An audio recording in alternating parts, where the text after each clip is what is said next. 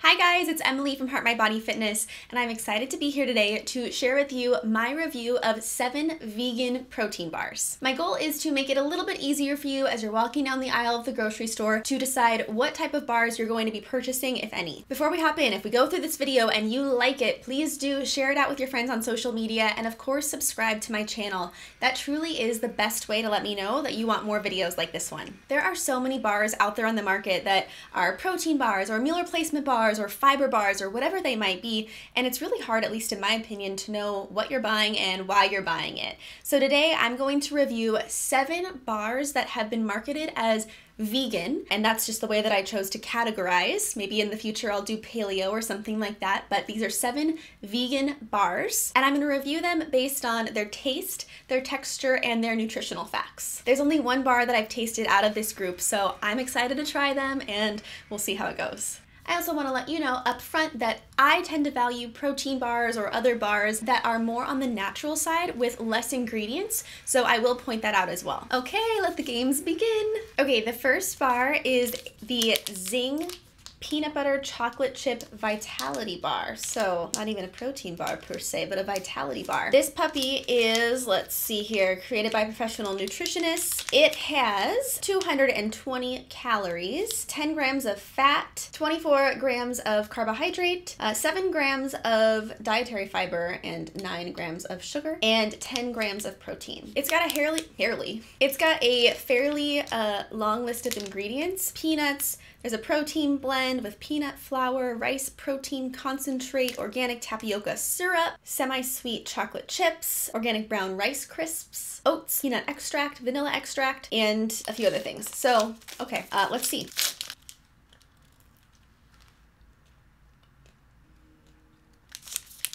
That actually tastes pretty good. It is moist enough that it doesn't feel like sandpaper or flour in your mouth. I can see the actual chocolate chips like right up in there, and the peanuts, like a whole peanut or part of a peanut. That's pretty tasty. I do enjoy the texture and I do enjoy the taste. This might need like some flossing just because there are chunks of peanut in here, but if you're okay with that, then you might not mind that. The peanut butter chocolate chip vitality bar tastes pretty good. Now you can decide if based on the nutritional facts it's something that you're interested in, but from a taste perspective, I give it a thumbs up. Next up is the Garden of Life Sport Organic Plant-Based Performance Protein Bar in Chocolate Fudge. So I know that's not the same flavor as the last one. None of these are necessarily the same exact flavor, but they're the best that I could find at the grocery store. Okay, this one is vegan, gluten-free, dairy-free, and soy-free. It is non-GMO and all those good things. This is 280 calories for one bar. It's got 9 grams of fat. Total carbs is 34 grams, 10 grams of dietary fiber, and 8 grams of sugar, and 20 grams of protein. So it's higher on the protein end of the spectrum. Again, a nice list of ingredients. And by nice, I mean, I can't say it in one sentence. There's a lot happening on the back of this thing. So the first ingredient that I think is actually really important to note is organic tapioca, which is syrup and soluble fiber. It's a sweetener, so take that for what it is as the first ingredient. Organic pea protein, organic almond butter, organic vegetable glycerin, organic chocolate coating, organic sprouted brown rice protein, organic pea crisps. Well, there's just a lot of things, but fortunately, they're all organic. Many of them are organic. Most of it's organic. It's all organic. There's a long list. Oh gosh. Anyway, okay. Bottoms up.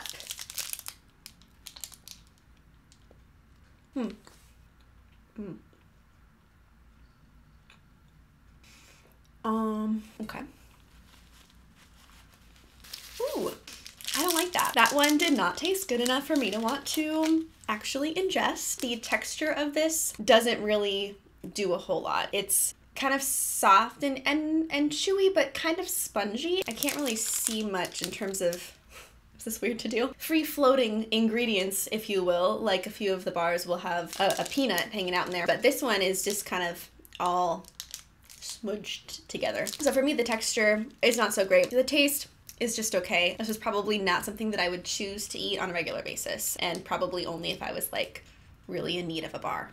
I'm pretty excited about this next one. It is the NuGo Dark Chocolate Pretzel with Sea Salt bar. So it's gluten-free, vegan, non-GMO. I love chocolate and I love pretzels, so I'm hoping that this one is good. 200 calories for one bar. Total fat is 5 grams. It has 350 milligrams of sodium, but it says that it has sea salt in it. So it has 28 grams of carbohydrate, 2 grams of fiber, 15 grams sugar. So the dietary fiber is a little bit low comparatively. 10 grams of protein. The first ingredient is dark chocolate, then soy crisps, tapioca syrup, agave syrup, brown rice crisp. Not quite as many ingredients as some of the other bars, but I don't know what some of this is, which makes me always a little bit nervous.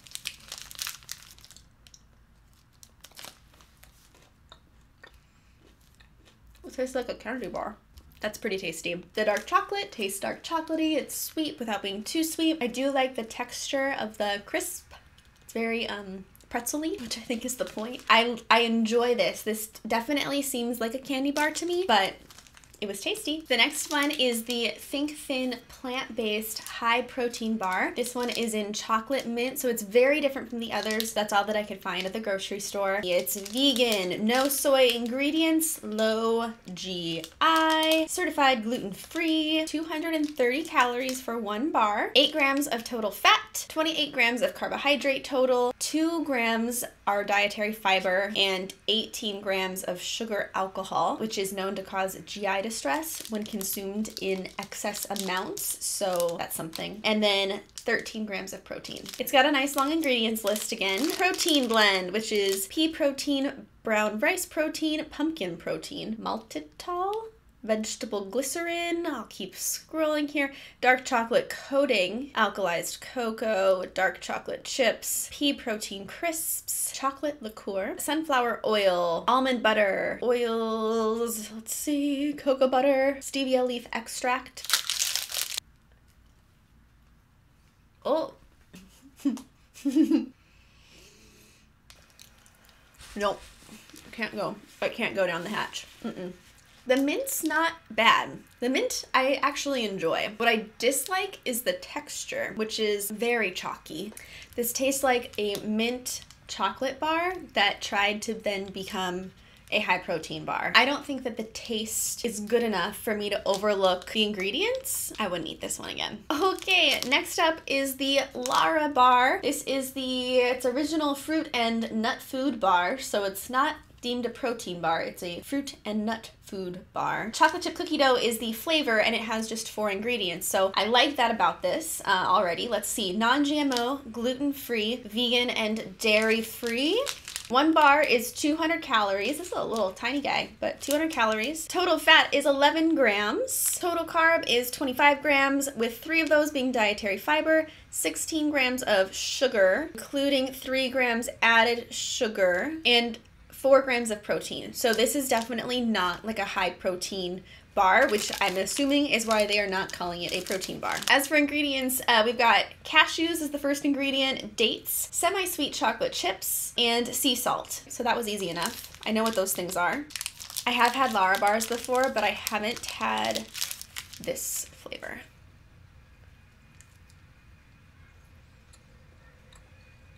What flavor is this? Chocolate chip cookie dough.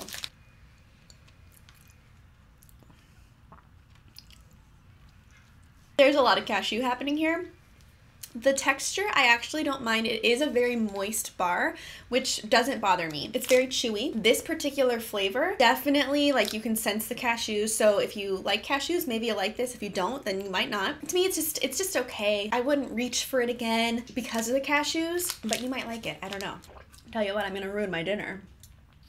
The next bar is another Larabar, and it is the peanut butter cookie, the original fruit and nut food bar. Again, just 3 ingredients in this one, and it is non-GMO, gluten-free, vegan, dairy-free, and soy-free. Now, why did I choose 2 Larabars, you ask? Well, the other bar did not say soy-free, so even if they're the same company, they might have slightly different ingredients, so that's just something to keep in mind. This one has 220 calories for one bar. Total fat is 12 grams. Total carb is 23 grams, and 4 grams dietary fiber. Total sugars is 17 grams. Protein is 6 grams, so it does have higher protein than the chocolate chip cookie dough one, and it is made out of dates, peanuts, and sea salt, and that's it. Here we go. Okay.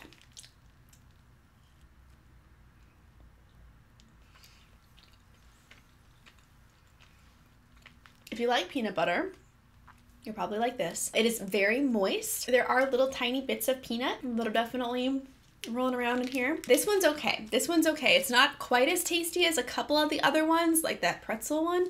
But that being said, it has way fewer ingredients, so, you know, you have to pick and choose what you want, and you don't have to eat any of these if you don't want to. I just want you to know what they're about. The 7th bar for today is the high protein GoMacro macro bar. It's protein pleasure peanut butter chocolate chip. What does protein pleasure mean? It's USDA organic. It is vegan, gluten-free, and non-GMO. Certified organic, certified vegan, certified gluten-free, certified clean, certified raw. One bar is 290 calories. It's got 11 grams of fat, 37 total carbs, 2 grams of fiber, 14 grams of sugar, 11 grams of protein. Again, it's got a fair amount of ingredients, not quite as many as some of the others. Organic brown rice syrup is the first ingredient. Organic peanut butter, organic protein blend, which is organic sprouted rice protein, organic pea protein. It's got organic puffed brown rice, fair trade chocolate chips that are organic, and organic peanuts. So I'm a little bit more comfortable with the ingredients here than I was with a lot of the other bars, just because it looks like, yeah, well, there's sweetener and such. It's not like, it's nothing that you can't easily find online and figure out. You can see actual chocolate chip. Let's see.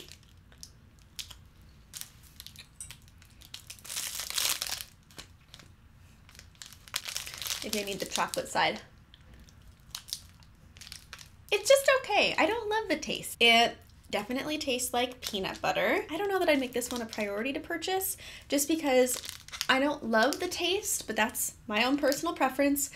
It's moist, but it is a little bit chalky, and definitely some peanuts are getting in between my teeth, so carry floss with you. This one's just okay in terms of taste and texture. There you have it, guys. Those are my thoughts on 7 vegan protein bars. I hope that this was helpful. I would love for you to, again, share this video out, leave me a comment letting me know what you think, and of course, subscribe to my YouTube channel. I'm putting out new videos every Monday, and if you subscribe, then you will never miss a Monday. My dinner is officially ruined, and I really need to go brush my teeth, so I'm gonna go.